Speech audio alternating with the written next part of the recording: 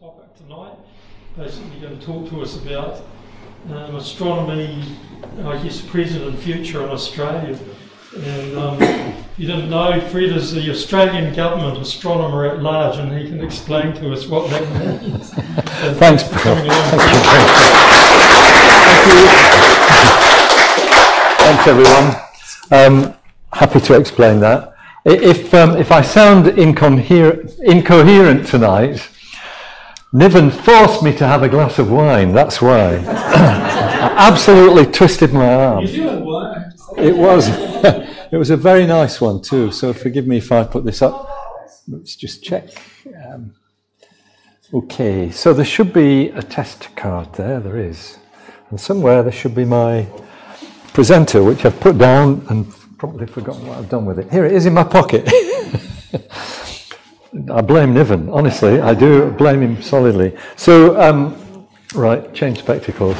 You get to a certain age, ladies and gentlemen, where one pair of spectacles is not enough. You need at least two, sometimes simultaneously. So, forget that. So this is indeed, exactly as Bill said, I want to talk to you about Australian astronomy. So I'm taking you to Australia for a little while, but then we're going to be in the rest of the universe. Because the things that I do are taking us far and wide, not as far as you might think, but certainly above the Earth's atmosphere. A lovely portrait of 5 of the telescopes of the compact array at Narrabri in northwestern New South Wales. For my dark skies down under topic, and it's really 2020s and 2030s, maybe even up to 2050s, depending on how optimistic you feel. But what I really want to talk to you about is what keeps me awake at night. And there are a number of things that do that, and we'll get to them in due course. As you've heard, my job is the Australian Government's Astronomer-at-Large, because I haven't found out yet. That is a position within the Department of Industry, Science and Resources. As I mentioned on Friday night, that department consists of 3,000 bureaucrats and 1 astronomer. And so part of my job is advising the government on things like the stuff I'm going to talk about, as well as having a good time with outreach events on radio and TV, and a podcast called Space Nuts, which seems to have reached New Zealand as well.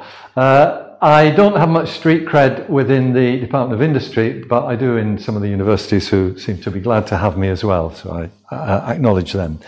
Is this all going through okay? Cool, I've got a thumbs up. So let's kick off, because what I want to start with, as always, is an acknowledgement to First Nations people throughout the world. Of course, in my case, it's the Guringai people of northern Sydney, where I live. I always take pains to recognise the fact that certainly in Australian Aboriginal tradition, and I know in Maori tradition as well, there's that close connection between country and sky, which is very important to us astronomers as well as First Nations people of our countries. This is a lovely portrait of the emu in the sky done by Carl Piquet for our observatory in Western Australia. And I'm sure you are all familiar with the emu in the sky, but I'm going to show you anyway. Formed by the dust clouds in the Milky Way. And we see the head of the emu right next to the Southern Cross, and its body stretching and neck stretching down through Scorpius and to the richness of the galactic center. This picture by Akira Fuji, who sadly passed away quite recently. So yes, we see the emu on a dark site. The emu is unforgettable when it's rising in May evenings. It's something that takes your breath away. It's eaten the galactic kiwi. Yes. The galactic kiwi is okay. You know the galactic kiwi? Yes. Okay, that's nice to know. It's nice to know, because I'm really interested in how everybody sees the sky, because none of us see it the same way.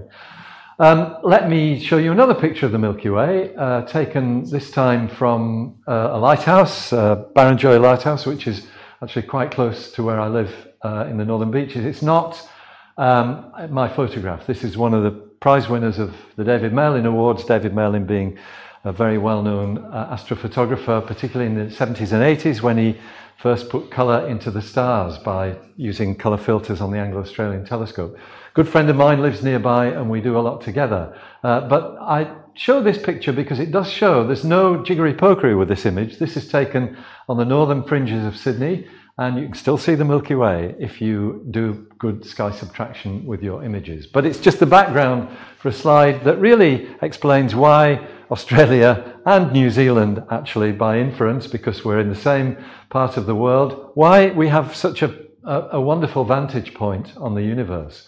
And you don't need me to tell you that our southern latitude gives us access to some of the most extraordinary objects in the sky, the galactic centre, the two nearest dwarf galaxies of any size, the best and biggest two globular clusters in the sky, and the list goes on.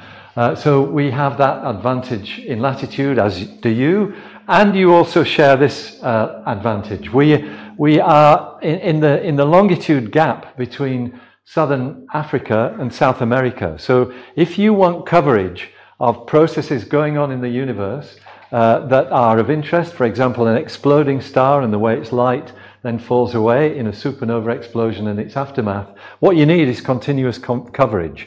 And in the Southern Hemisphere, Australia and, by inference, again, New Zealand, our two countries are basically in the same part of the world, so we both share that. Maybe we've got a slight edge on you in this, in the sense that some parts of Australia do have really stable atmospheric conditions. And I'll say a bit more about this in a minute. But it's something that gives astronomers a lot of, well, pleasure and satisfaction, in particular when you've got this stable atmosphere that stops the stars from twinkling. Twinkling's lovely and romantic and all the rest of it, but it absolutely messes up our imaging and is the last thing we need. Dark skies, and of course you are leading the world in this, which is fantastic, and we are following on behind with much admiration. We have 3 IDA recognised dark sky parks in Australia. The first one was the one I and my partner Marnie and many helpers put together for the Warrumbungle National Park, which is where our National Observatory is. We also have arguably the most radio quiet site on the planet. There are places where there's not much radio interference elsewhere, but I think we actually hit the spot with the observatory in Western Australia, which I'm going to take you to very soon. So let me start, though, by talking about a little bit of history. Historically, Australian astronomy has done extremely well in the radio field. In fact, after the Second World War, when scientists first started realizing that you could use all this surplus radar equipment and turn it into astronomical telescopes, Australia was one of 3 countries leading the world, the other 2 being the UK and the Netherlands. So as I've said there, our facilities have produced outstanding science, extraordinary technical spin-offs. Think Wi-Fi, that came from an Australian radio astronomer, and it was developed by CSIRO, which actually runs this telescope, the Parkes dish. Regional benefits, and in radio astronomy, I guess the Parkes dish, which is also called Murrayang in the Wiradjuri language, was built in 1961 and is still doing fantastic work. And I always think it's one of the most beautiful telescope sites in the world. It kind of looks as though it's grown there, really. It just sort of appears in the landscape.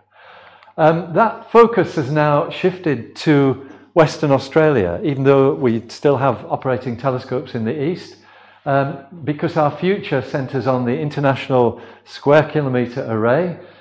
We have a low frequency facility for that telescope being built at what is now known not just as the Murchison Radio Astronomy Observatory, but also in Yarimani Ilgari Bundara, which is Wajiri for sharing sky and stars. That's the name of the observatory. It's a bit of a mouthful, but we use it with pride. So that site is where there are already radio telescopes, but this extraordinary machine with all these antennas will be the future of actually not just Australian, but international radio astronomy. It takes a bit of believing that this is actually a telescope, but it is.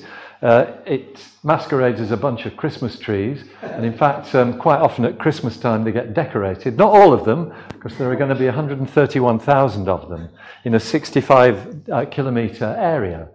I put frequencies in here just because I'm pedantic. That's the low frequency end of the radio spectrum when it comes to astronomical observations. The mid-frequency telescopes, you might know where they are. They're actually in the High Karoo in South Africa. They are conventional dishes. There's going to be nearly 200 of them forming the mid-frequency element of the square kilometre array, where the low frequency end, and it turns out that that's actually the really interesting bit.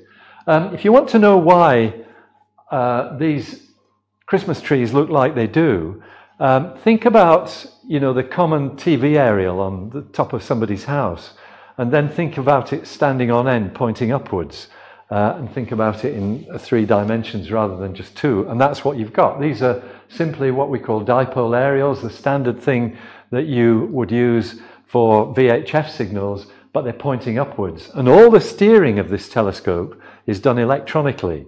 You don't point anything around. You do it all with the software and the electronics. So to somebody like me, my background is optical astronomy, as you'll see in a minute. So this is like magic to an optical astronomer, the fact that you can move your telescope around without actually moving anything. But it comes at the expense of a huge amount of necessary software, for example, and data processing. So in fact, the data rate will be greater when this telescope is finished than today's global internet traffic in total.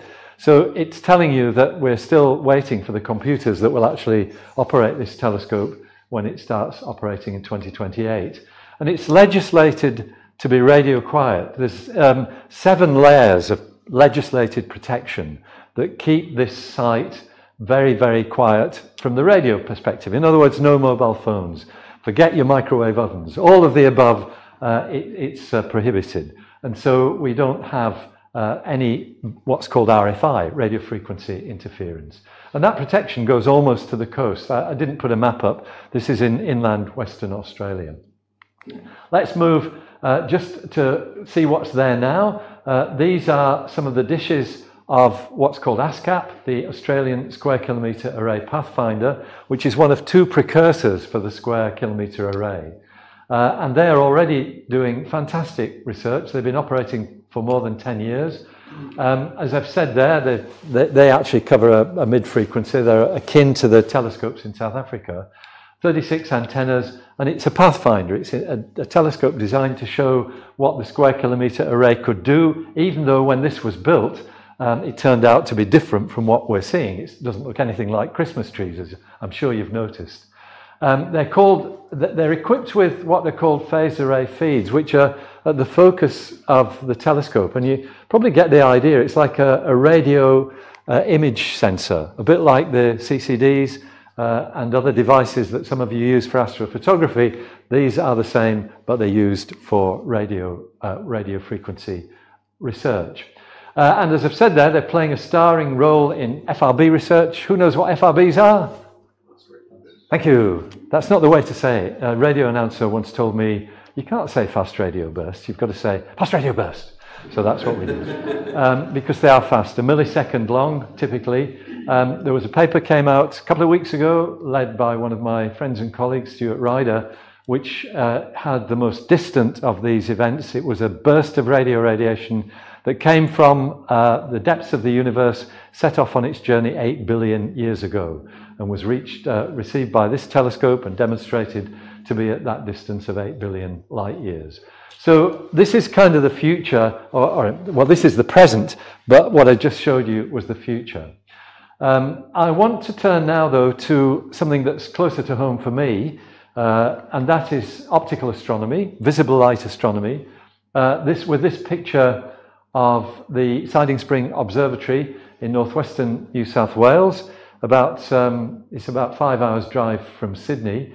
That dome contains Australia's largest visible light telescope, the Anglo-Australian telescope with a 3.9 metre mirror.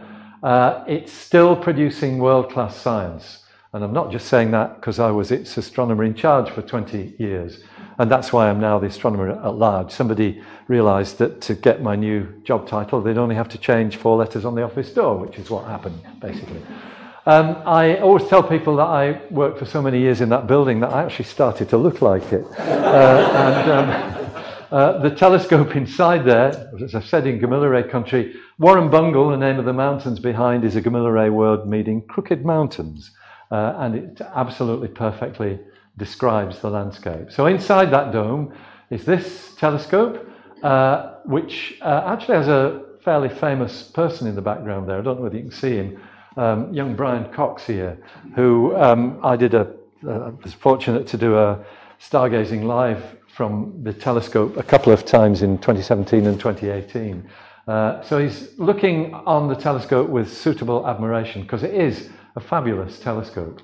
It's now operated by the Australian National University. It used to be the Australian government, but it's switched to the university now, but it's still owned by the Commonwealth of Australia, which means one day I'm going to figure out what we're going to do with it when it stops being paid for by the ANU. That actually is something that keeps me awake at night, but it's only one of the minor things that does. And just to tie up the loose end there, its dark skies are protected by state legislation up to 200 kilometres or so. So just like the radio facilities, we have legislation that stops people building football fields down at the bottom of the mountain or putting radio transmitters right next to the square kilometre array. The telescope's got I could talk forever about this telescope because I ran it for 20 years. But let me just very briefly, because I love this stuff, show you what it was like when it was being built. It was an extraordinary machine. It was planned in the mid-1960s. By 1967, a bunch of Australian and British scientists, because it's a joint project, had gone to the glassworks of Owens, Illinois, which surprisingly is in Illinois, in the United States, where this new material called Cervit was being developed, a glass ceramic material for telescope mirrors. And there's a lump of it, which is very hot, with 4 anonymous people from our technical committee looking through it. I've always wondered what they might have been saying, because I don't think they would see much through that, actually. But the thing that I love about this picture is the guy at the back there. And all he had to do was walk forward and just prod it on, because this thing's white hot. Anyway, I don't know what happened to him. That mirror was eventually cast in 1969, and this image shows the block of material that was later to become the Anglo-Australian telescope mirror, 3.9 metres in diameter, weighs 16 tonnes, with 4 people who are very important in my life, or were, particularly one of them. The gentleman on the left with this lovely hand-on-hip pose, which was very typical. He was my boss for 2 years because he was the optical director of the company that were grinding and polishing this telescope mirror, Grubb Parsons in the United Kingdom, and I started my career working for them before I went back to uni to do a master's. Next to him is Roderick Redman, who was the director of the Cambridge Observatories. Next to him, with the bow tie, anybody recognise him? He's a Kiwi, and you ought to be incredibly proud of him. It's Ben Gascoigne. He was a Kiwi-born astronomer, spent his career mostly working at the Australian National University. There's a long story which I haven't time to relate now. A couple of years ago, it's actually 3 years ago, I was asked by the Australian Academy to write his biography. And I'm still doing it. It's a long job. But it's great to be here in what was his hometown. He was actually born in Napier, but raised here in Auckland. Went to, let me get it right, Ruriema? No, I can't say it. Primary school. Say it for me. Remuera. That's the one. Thank you, Niven. Remuera. That's it. I knew there was a U in it. And Auckland Grammar School, and did his PhD in Bristol. But he became a very noted astronomer. He actually doubled up the size of the known universe in the 1950s when he realized that our understanding of the standard candles that we use in astronomy, what are called Cepheid variable stars, we had it wrong. They were intrinsically brighter than we thought they were. And he also was project scientist for the Anglo-Australian Telescope. So what I'm going to do when I finish this damn biography is send it to you, so you'll know what a great achiever you had among your country people or confederates from Auckland. And on the right, somebody else I worked with at the Royal Greenwich Observatory, John Pope, who was an engineer. So they were all there chatting about the mirror. And then that mirror was sent to Newcastle-on-Tyne, where this person, another old friend of mine, sadly passed away in 2004. He was the optical manager of the shop that ground and polished that mirror. And because he was the boss, he's allowed to put his fingerprints on the mirror surface there.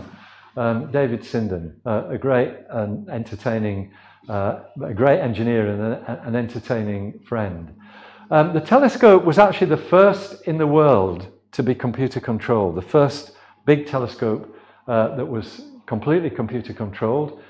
This is a young night assistant by the name of Robert Dean at the controls back in 1974, and it has to be said that the computers have aged rather better than the staff have, because that's Robert now. He's retired, in fact, now as Rob, but one of the stalwarts of the observatory, and I thought that pair of photographs tells the story perfectly. So let me, though, move on from history to the present era, because there is an issue with Siding Spring Observatory. And even though its dark skies are really dark, we actually got gold tier status with the Warrumbungle Dark Sky Park when it was finally recognised by the IDA. Even though we have very dark skies, what we don't have is this exquisite stability that you get in just a few parts of the world. Places where the atmosphere blows over an ocean, and we get what's called laminar flow, a very smooth flow of air, before it rises up to a mountaintop, perhaps 3,000 meters high, and then gives you this exquisite, what we call seeing, that freedom from turbulence that means your star images are stars rather than fuzzy blobs, as we get at Siding Spring. And so Australia's astronomers now have access to a site which is blessed with exactly those conditions because of the Australian government. See, I've got to wave the flag for the Australian government because they pay my salary. But it's a great partnership, this strategic partnership with the European Southern Observatory, which actually operates these telescopes at a place called Cerro Paranal in northern Chile. That partnership was brokered in 2017. It goes for 10 years. And so, as I've said there, gives Australian astronomers access to the world's finest Southern Hemisphere telescopes on the finest Southern Hemisphere site. And I'm sure you all know that collectively those 4 enclosures contain 8.2 metre telescopes, which are known collectively as the VLT, the Very Large Telescope, rather than Grande Telescopio Galileo or something like that, which you'd expect the Europeans to do, but they don't. So that is the state of the art for today's visible light astronomers in Australia. They have access to these marvellous instruments and they're doing extraordinary work. And in fact, that fast radio burst that I mentioned a few minutes ago, the reason we know it's at 8 billion light years away is because one of these telescopes was used to follow up where the radio burst came from and discover that it was from a pair of galaxies actually at 8 billion light years away, which were interacting. And probably what these things are, nobody knows what causes fast radio bursts, but the thinking is that they are storms basically, or flares on what are called magnetars, which are very, very compact stars, maybe a few kilometers in diameter, nearly dropped it then, and with high magnetic fields, highly magnetic neutron stars, in fact, to boil it down. So this is the kind of research that our astronomers are doing, and they're using all these marvellous facilities. Now, with an eye to the future, what the European Southern Observatory is doing is building this. This is a mountaintop not very far from Cerro Paranal. It's called Cerro Amazones, and this is an artist's impression of an instrument called the Extremely Large Telescope, the ELT, and it's, as I said, it's now under construction. So we are hoping that, yes, Australian astronomers will have access to that if we can persuade the Australian government to basically join the institution, the European Southern Observatory. I'll come to that, back to that in a minute. But this facility has extraordinary capabilities. It has a mirror which is 39.3 meters in diameter. That's 10 times the Anglo-Australian telescope mirror's diameter. Moreover, this is not pie in the sky, because this is currently under construction. This was what the site looked like a year ago, just over a year ago.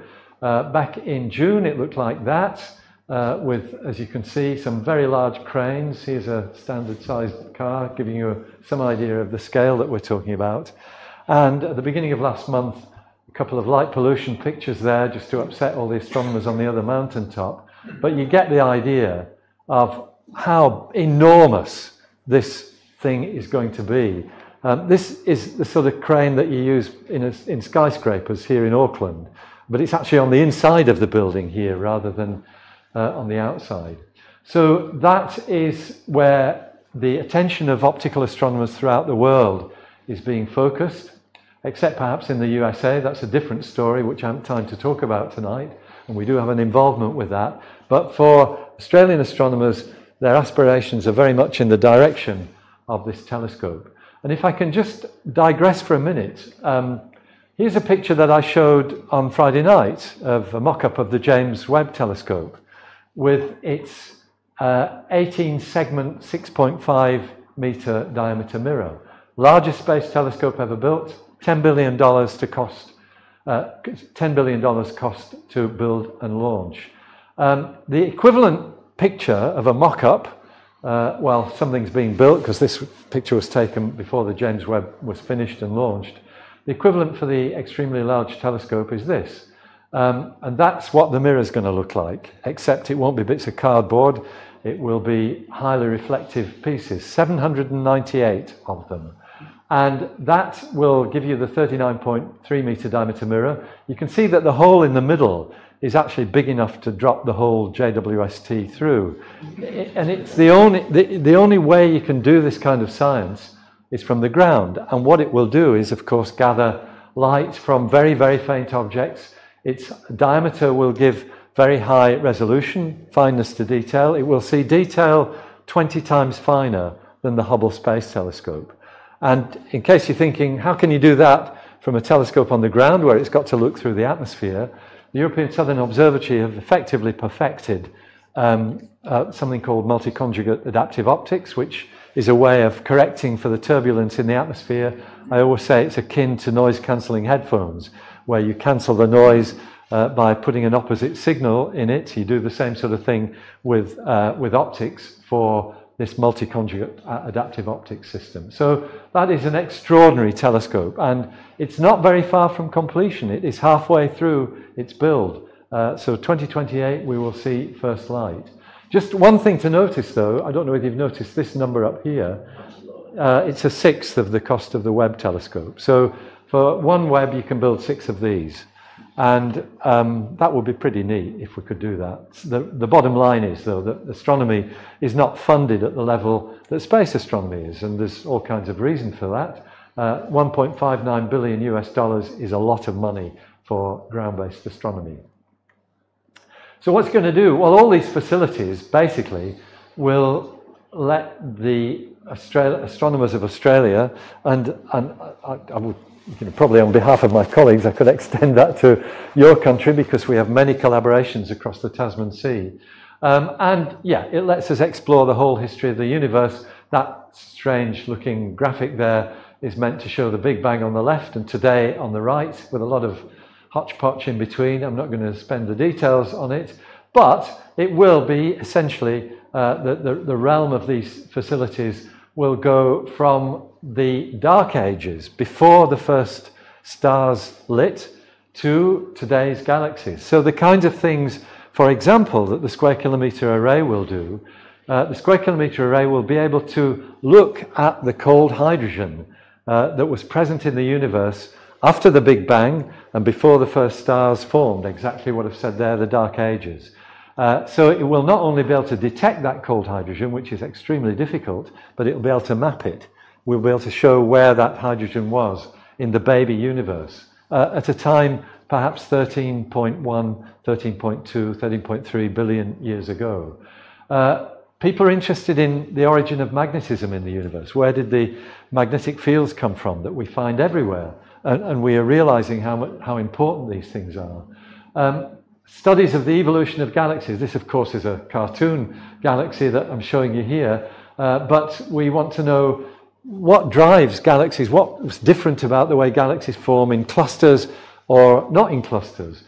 All of that comes out of the research that can be done by things like the Extremely Large Telescope. And of course, coming nearer to our own time, we're interested in the planets of other stars and whether they might house interesting chemicals that might have prebiotic molecules in them, or even biomarkers. Biomarkers being things that can only be generated by living organisms. It's actually very difficult to be categorical about biomarkers, but some things that you would find in the atmosphere of a planet would speak of there being life on the surface of that planet. In fact, if you looked at the Earth, methane and oxygen are completely out of balance in the Earth's atmosphere, and they are symptomatic of the fact that we have life processes here. Looking further afield, maybe technomarkers, which will be things that demonstrate that technical ability has been developed on the surface of a planet. For example, CFCs, chlorofluorocarbons, which are an industrial pollutant that we've tried very hard to get rid of because they're damaging to the ozone layer. They can only be produced by industrial processes.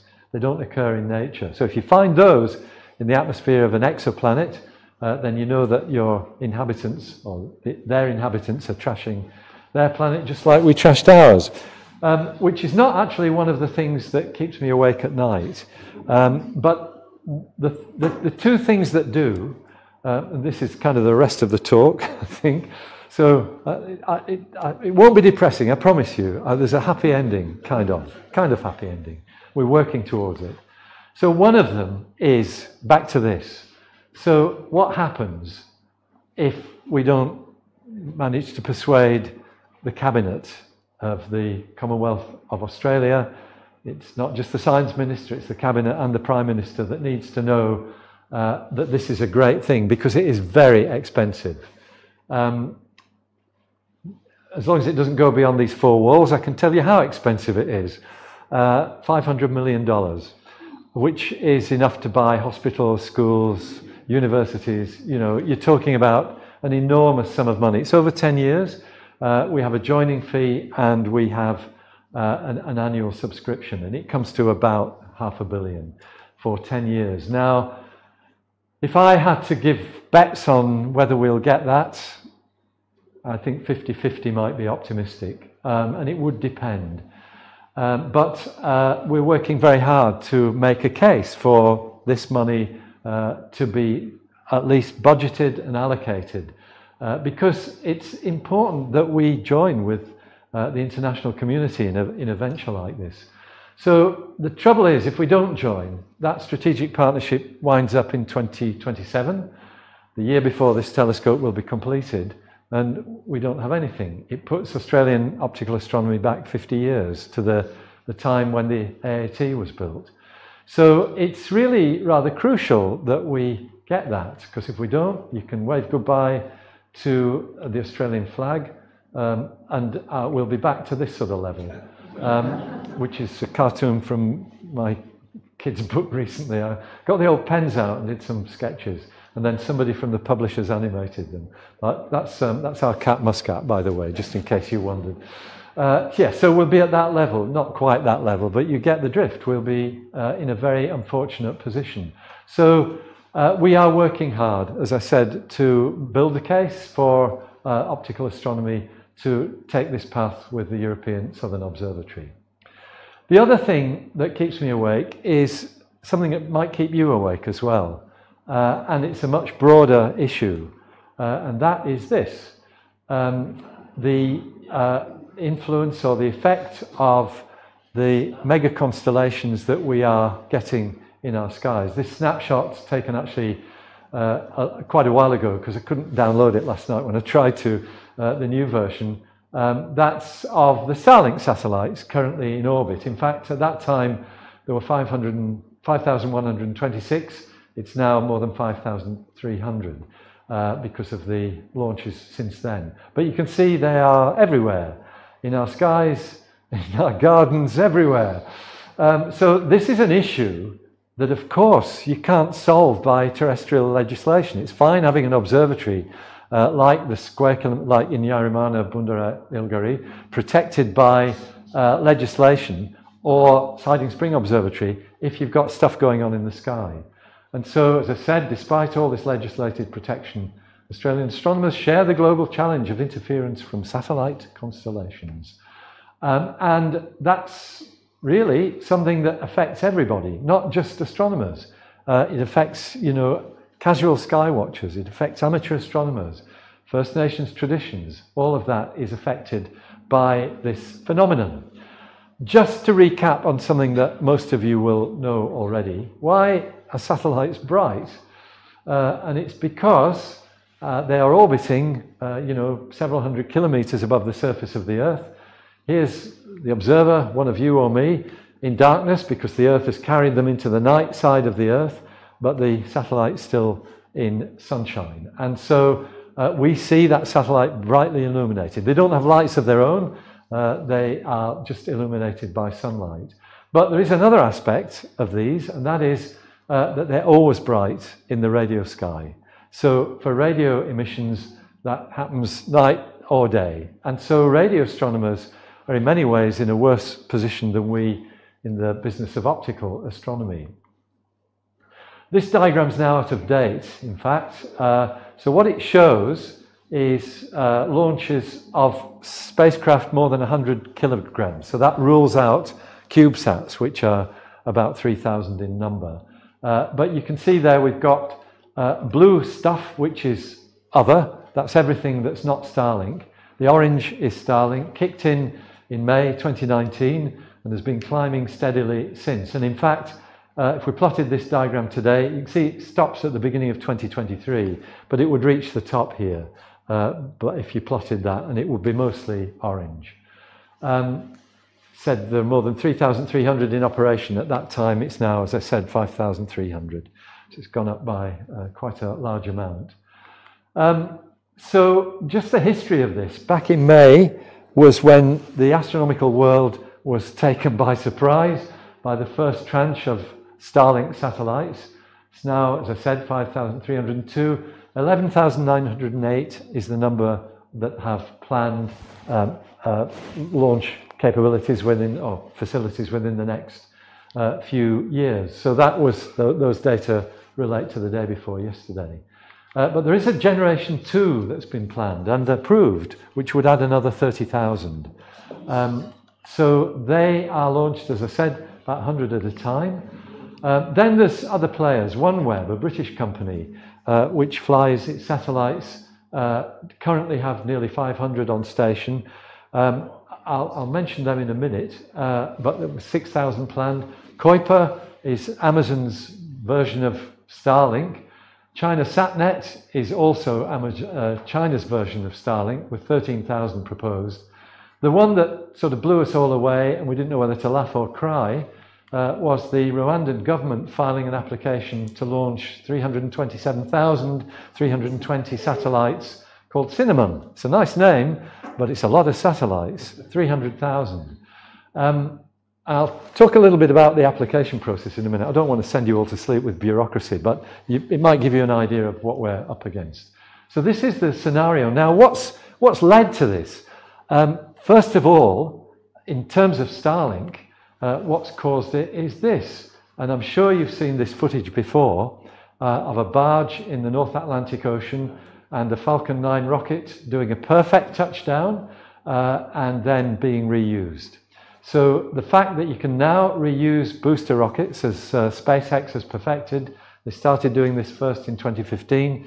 We've now seen well over 200 launches using pre-used rockets. I think the record is still one launch vehicle flying. I think it's had its 17th launch. In the olden days, when I was a lad, you threw away your rockets. And until 2015, that's what happened. All the booster launch vehicles were basically left to fall back to Earth, and it was usually the Atlantic Ocean or somewhere similar. But this astonishing achievement changed everything.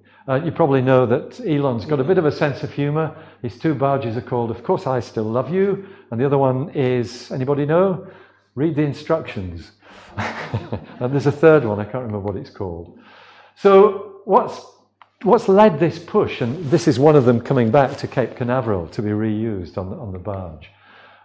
First of all, as I've said there, the technology. So the effect of that, being able to bring your launch vehicle back, is to reduce the cost of launches by a factor of 10. It used to be $20,000 per kilogram to put into low Earth orbit. It's now $2,000 if you go by via SpaceX.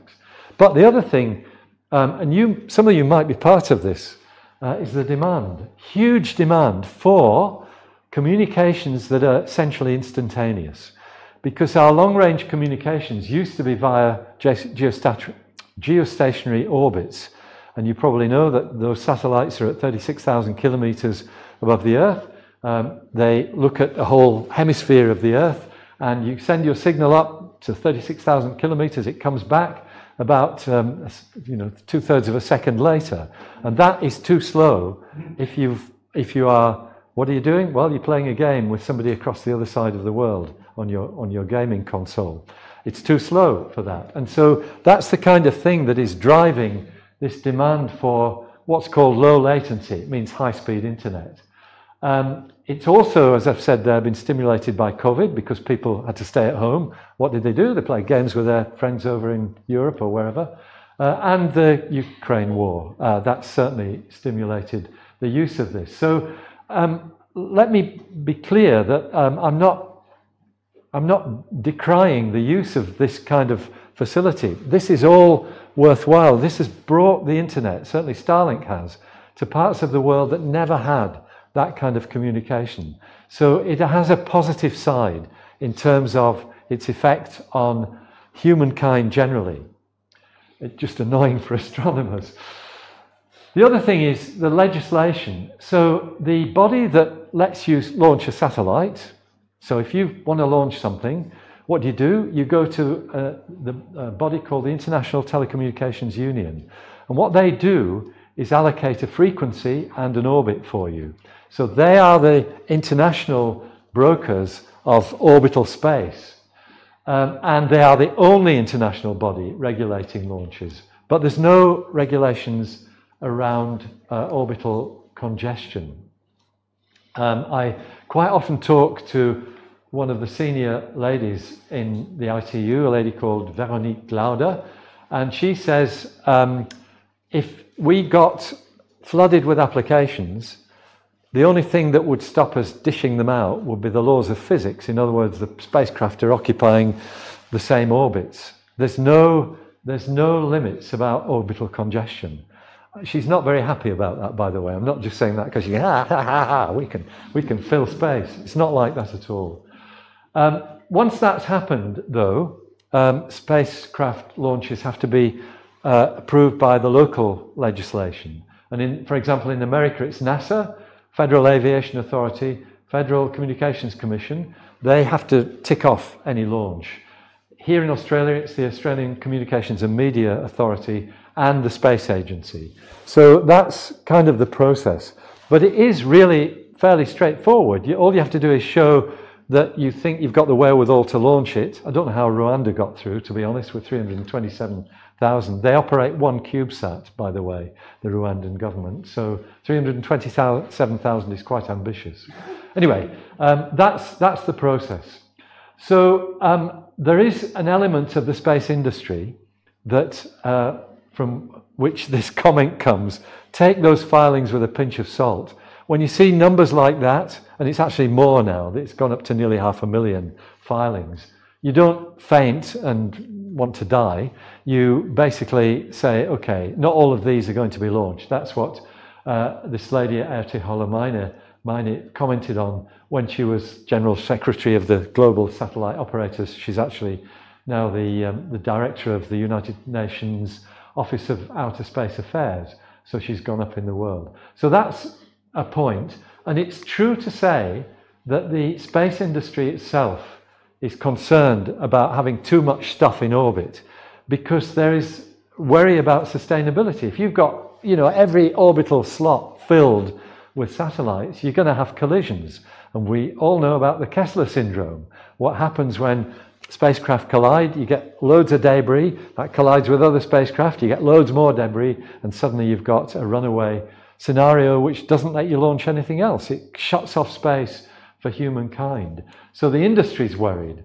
And it is possible, as Erti Holomaini pointed out in a conversation, that maybe we'll find technology that will actually mean you need fewer spacecraft. I raised this at a meeting of a body in Europe at one point, said maybe we need new technology. We don't know what it is. And somebody said, yeah, it's magic, which I think was a degree of cynicism about what I was saying. But there are possibilities. There are other possibilities that actually exclude magic. We haven't quite got there yet, but you know, that's the sort of thing that we're looking for. Nevertheless, with all that in mind, we are probably talking about 100,000 satellites in orbit, low Earth orbit, by the end of the decade. And that means at any one time you'll have 5,000 of them above the horizon. So that is a scenario that is concerning, to say the least. So what we kind of need to do really now is work out how we deal with that. And that's really the process. It's not the end of astronomy, even though my caption there suggests it is. This was the first tranche of Starlink satellites observed in the Netherlands on the 25th of May 2019 by this gentleman, Marco Langsberg, who had no idea what he was looking at. And how many have seen this taking place? Quite a lot of you. So have I. Yeah, it is quite startling, isn't it? It's in its own way enchanting. But when you realise that, yes, you're seeing 60 more satellites going up. Now, they are, yeah, he moved his camera there, but you get the drift. I don't need to draw the line there. It's not the end of astronomy. There's a lot of work going on to make sure it's not. Here's another image showing star trails and a whole lot of Starlink spacecraft. So, a comment here, there's quite a lot to say about this, but I won't say it because I'm just making the point. Both for astronomy and, you know, sky watchers of any kind, amateur astronomers, anybody watching the sky for whatever reason, it's really important to get your satellites below naked eye brightness. That means for those of us who are astronomers in the room, below 7th magnitude, visible magnitude. And in fact, the rule of thumb in the space industry is if you've got a 100-kilogram spacecraft in low Earth orbit, then it's going to be visible to the naked eye. It'll be below that magnitude. So you have to take steps to reduce that. And I will make the comment there that they've met with mixed success. SpaceX has actually taken the lead in trying to do this mitigation strategy to bring down the brightness of their satellites when they are in their operational orbits. They can't help you seeing the satellite train because that's when they're being inserted into their orbits. But once they get to their operational height, which is about 500 kilometers, they're working hard to make them invisible. And the three things that they've done, first of all, they said, all right, let's paint them black. But as probably most of you would know, that's not a good idea if you've got sunlight falling on them for half an orbit. So it ruined their thermal, their thermal control. And then for a while, for nearly a year and a half, they fitted them with sun visors so that the sun shades the satellite. They called them visor sats.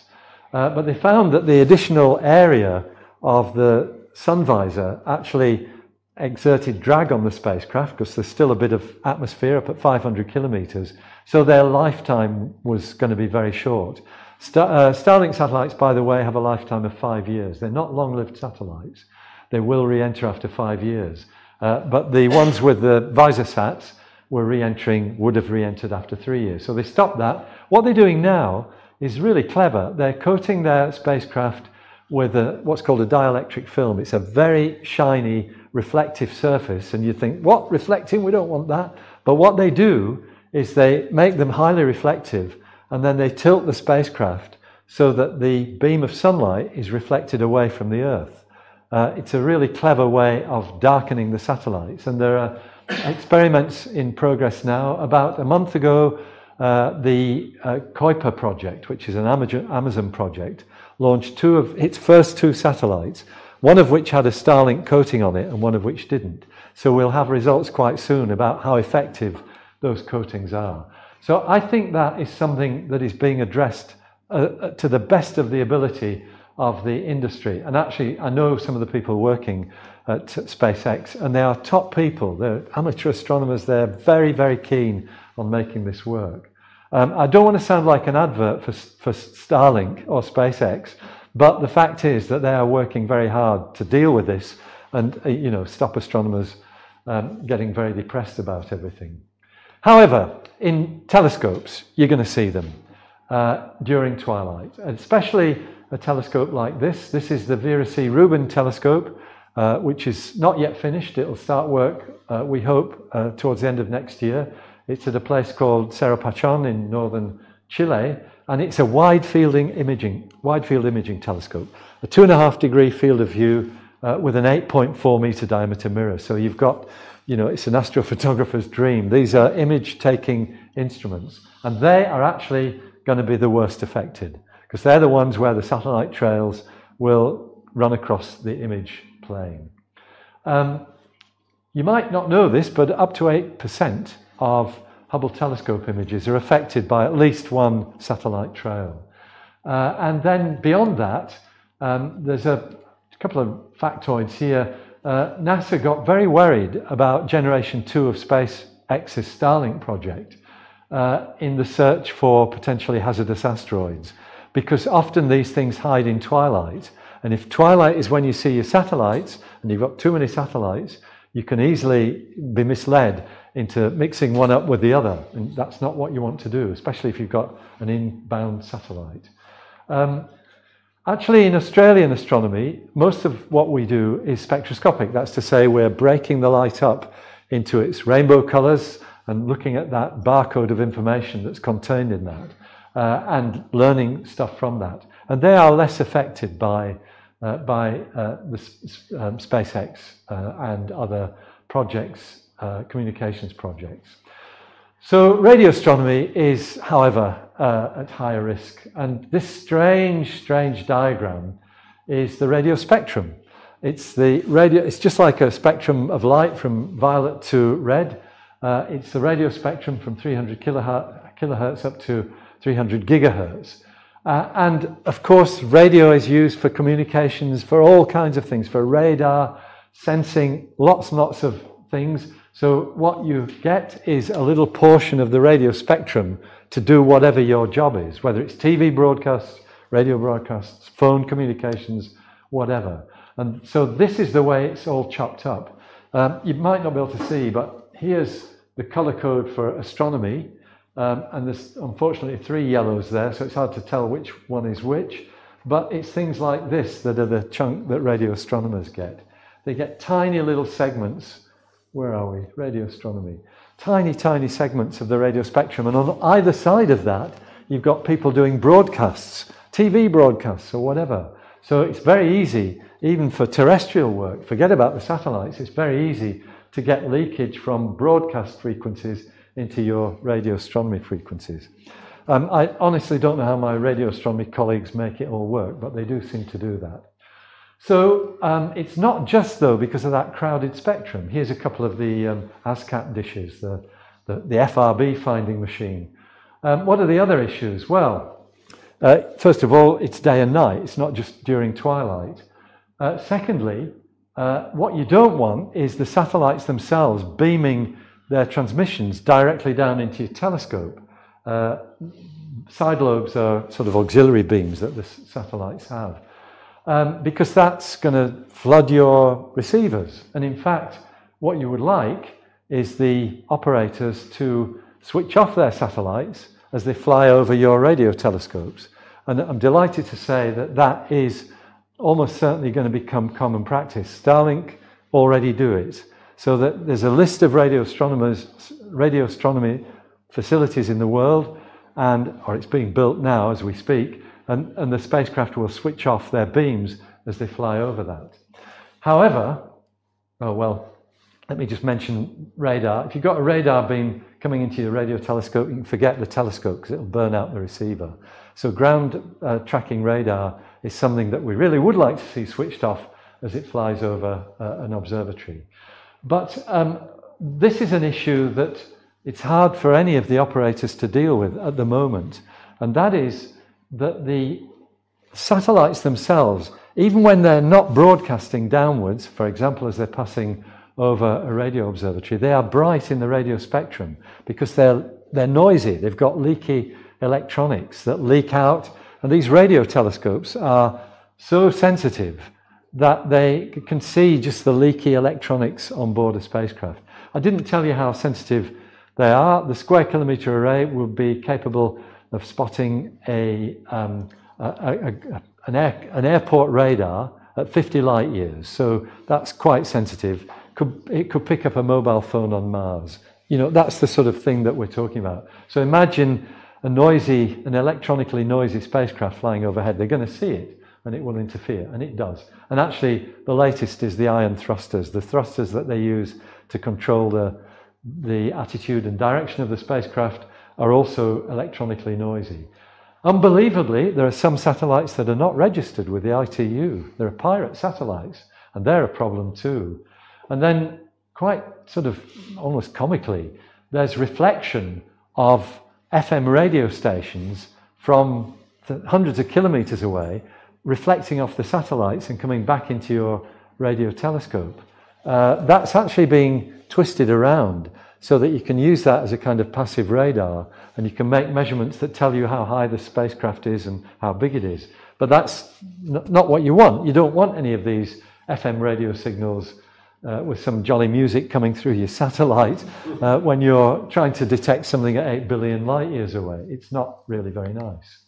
So what are astronomers doing? Well, as I said there, they grumbled a lot to start with.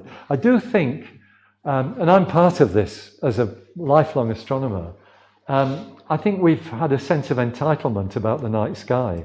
We've been the owners of the night sky for 400 years since the invention of the telescope, and astronomers have felt that that it was their province. And suddenly now we've got something else coming along that wants to use the night sky, and we're a bit upset, and I am too.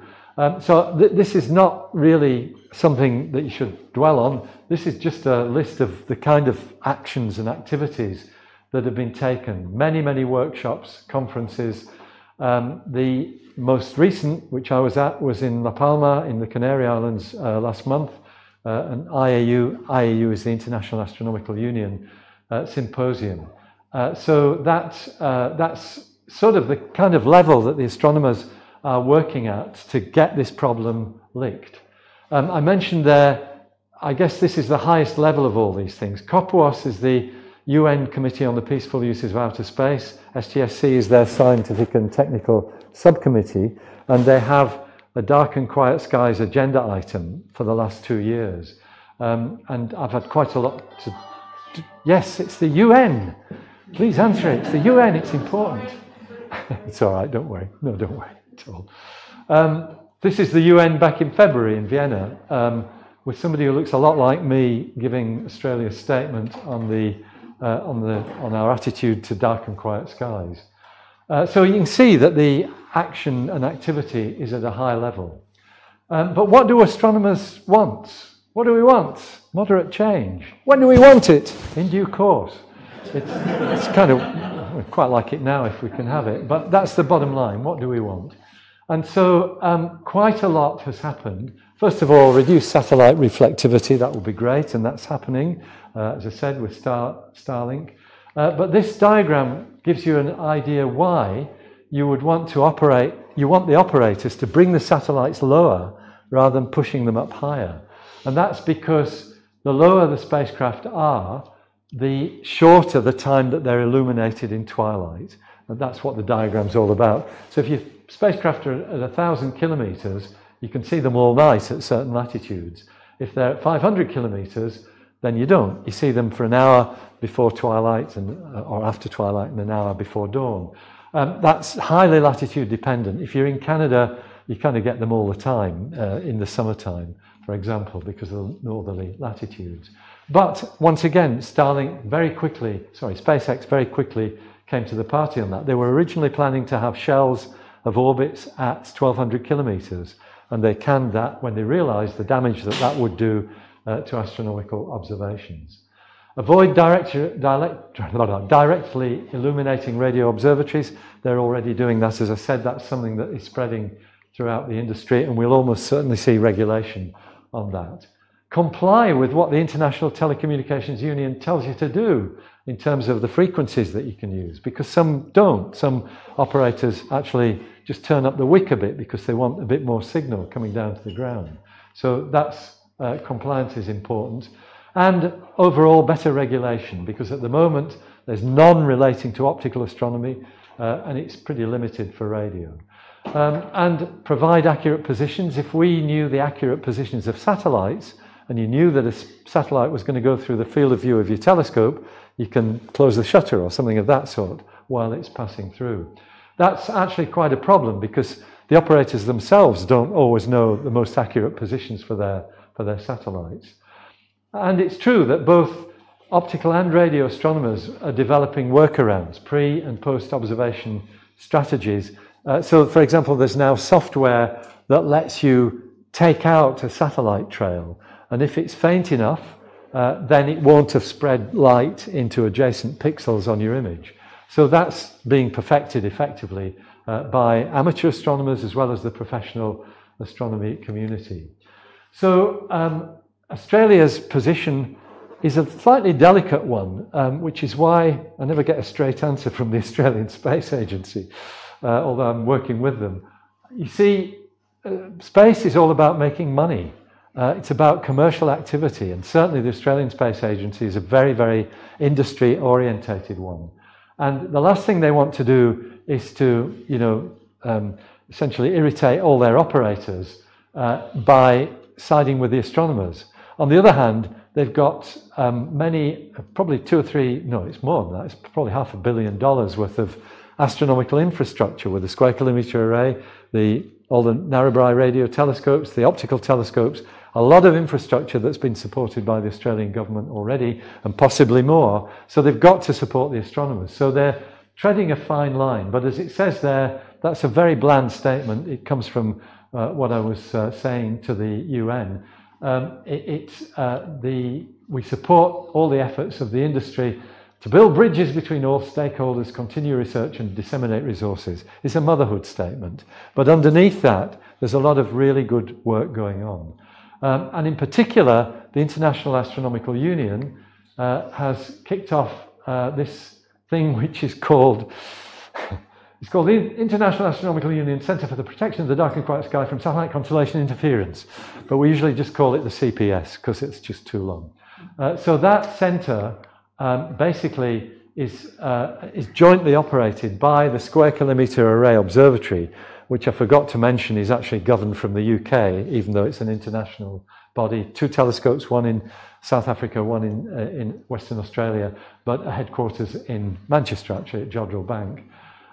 So they put in a bid along with the American NOIR Lab consortium. NOIR Lab is the National Optical and Infrared Laboratory, and it's the national, basically, body that governs the optical, the visible light astronomy facilities in America. So they jointly host this CPS, and they kicked off in April last year, and they're doing a great job. I'll say a bit more about that in a minute when I wind up. But there are other things happening. So NSF, the National Science Foundation, which operates the NOIR Lab, they've signed an agreement with SpaceX to mitigate the impact of Starlink satellites. There's a lot of very good work, so they're working together on this. The CSIRO in Australia, the Commonwealth Scientific and Industrial Research Organisation, is also working with SpaceX. So these are really positive steps, and I hope the picture I'm painting here tells you that whilst it would be really nice if we didn't have to do all this, we have to do it because the world is progressing, but there are many things in place which we hope will reduce the effect of these satellites on astronomy. And I think too, personally, this is a cartoon rather than a real picture, but it's one of these satellite trains. I think there are opportunities for us to learn or to use these effects, for example, in astronomy outreach. People see these things, people not like you who know what's going on in the sky. They're people who have no idea what this row of blobs in the sky is, which sometimes just looks like a straight line. It's quite a mysterious thing to see. And they, you know, is it alien warfare? Is it some supernatural being arriving? What is it? And they're keen to know. And so I think there are outreach opportunities for astronomers there. And they understand what the consequences are for astronomers. And more than that, the CPS, the IAU Centre, is really keen to communicate with any science communicators or amateur astronomers of any kind to sort of feed their inputs, because not only are they working on the technologies for reducing the effect of these spacecraft, they're also working on policies. They are lobbying governments, they're working with the UN to try and set a framework where this will all be healed to some extent. There is another body called the Space Sustainability Rating Association, which I'm now kind of on the edge of, where operators of satellites get tick marks for how sustainable their operation is. And we're just building a module to put dark and quiet skies into that, so that you can get, you know, gold or platinum status if you keep your satellites dark and don't swamp the Earth with radio signals. So my closing message here is that astronomy won't be the same in the era of mega constellations, but it will keep going. It's not the end of astronomy. We have a future. We have some wonderful telescopes coming on stream. We've got research, which I haven't really talked about too much, but I'm happy to answer questions on that if you'd like. That's unfolding the universe for us in so many ways. And one other thing is that dark and quiet locations are vitally important. So dark sky parks, dark sky reserves, the kinds of things that you have here in New Zealand and we have in Australia are vitally important, and we support them wholeheartedly in the world of astronomy. And that's the end of my talk. Thank you very much, everybody. Thanks for your attention.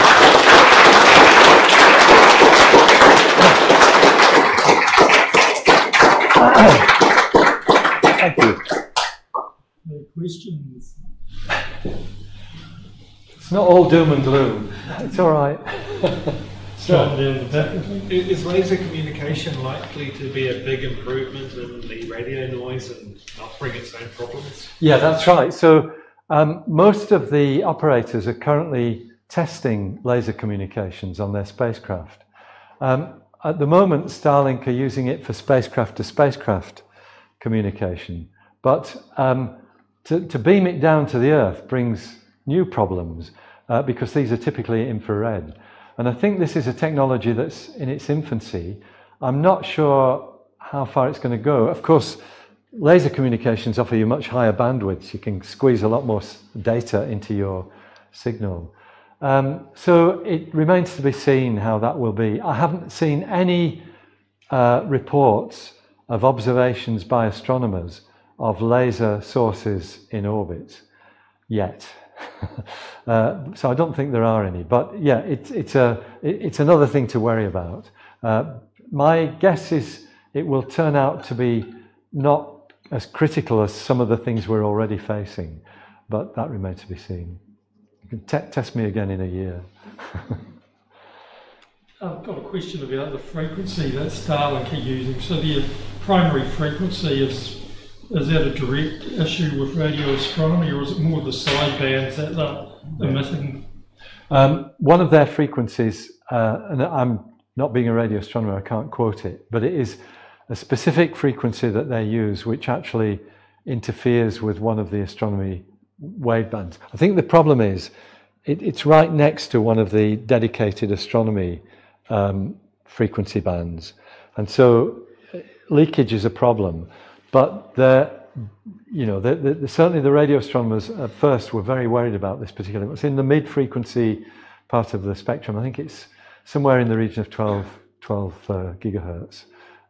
Which is not, we think of So cold hydrogen, for example, emits at, what is it, 1227 or something megahertz, which is much lower frequencies. And that's not where these signals from any of the operators come in. So low frequency is a little bit better off, apart from the glowing of the spacecraft itself in radio waves. I should be able to give you a better answer to that, Bill, but because I did look up all this quite some time ago, but there's a lot of numbers involved and I can't remember what they are. One of the frequencies, though, is very near to an astronomical one. Somebody mentioned a cup of tea there earlier. Are there any online questions at all, Steve? No. In that case, we will adjourn, and I'd like to thank Sounds great. Thank you. Professor Watson. I've got a small gift. You've showered me with gifts already. Gosh. Oh, thank you so much. Thank you for an excellent and informative talk. Thank you very much. Yeah. Thank you.